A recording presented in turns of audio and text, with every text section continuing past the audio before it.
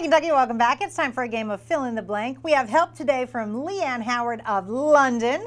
Thank you for being here, Leanne. What is up first? Coal companies owned by a former UK trustee owe more than $2 million to his home county of Martin, which has struggled to fund basic services in recent years. Mary Jo and Drew, this news about 7 companies connected to James Booth is what? Troubling. They don't have clean water in Martin County. I would imagine this money could go towards that. Yeah, of the 120 counties, that's probably first and the one that needed the money the most. And here, this guy's not paying up, and there's others in that area really affecting those counties that have tax bills due. So absolutely. Start paying your tab. All right, Leanne, what's next? School leaders in Louisville are investigating complaints from parents who say their kids were left to find their own way home because of their school bus was overloaded.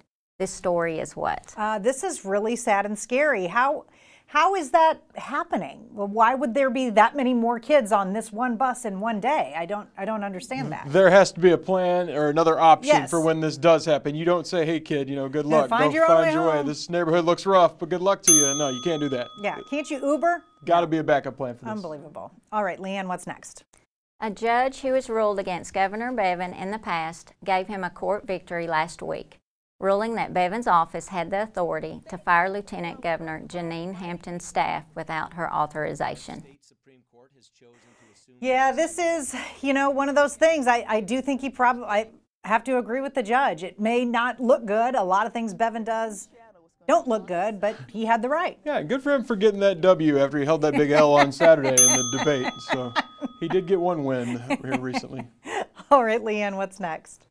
A Berea man who ran a write-in campaign for governor in 2015 has been approved to do the same in 2019.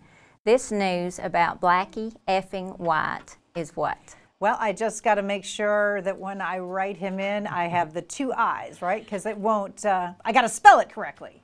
You know, I would mock this guy, but what are his thoughts on the pension? Should we consider him? Right. Is he a decent option? I don't know. I'm still looking for one. What is happening with the effing This pension? guy- I don't know. Let's ask this guy him. should be considered. All right, Leanne, what's next? A new TV series called United Tacos of America recently featured an episode from Kentucky, including a visit to a Mexican restaurant on Alexandria Drive in Lexington. This national exposure for the bluegrass was what? Deserved, because I know the restaurant they're talking about, and they got some pretty good burritos.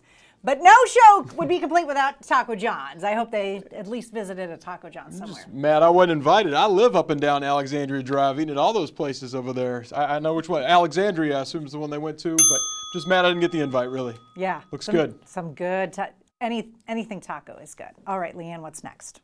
A bourbon industry expert and author of the annual best-selling Jim Murray's Whiskey Bible has awarded 3 of his top accolades for the best whiskeys of the year to a company with distilleries here in the Bluegrass. Mary Jo and Drew, this triple crown for Kentucky spirits is what? Duh. Wouldn't all of the top ones come from here? I would think so, but coming off the taco talk, now you're putting bourbon in my face. I think I have my Monday evening filled out. I know where I'm going after this. Can we talk gambling? Is gambling Yeah. next? I think we already hit that. Oh, okay, good. All right. Fun show. Leanne, what's next? And finally, 2 UK students have been named as under 30 scholars by Forbes magazine, being considered among the world's best and boldest young leaders, creators, and thinkers. This news about Ryan Page and Carlos Lewis is what? So cool. I love to see young people highlighted and students at UK especially, and I think this is awesome. Kudos to them. Yeah, I'm sure they're going to go on to do wonderful things and represent UK well, so good for them. All right. Keep working hard. Big thanks to Leanne for pitching in tonight. Thank you. You did awesome. You shouldn't have been nervous. You did awesome. Tonight's wrap-up is next as Hey Kentucky continues.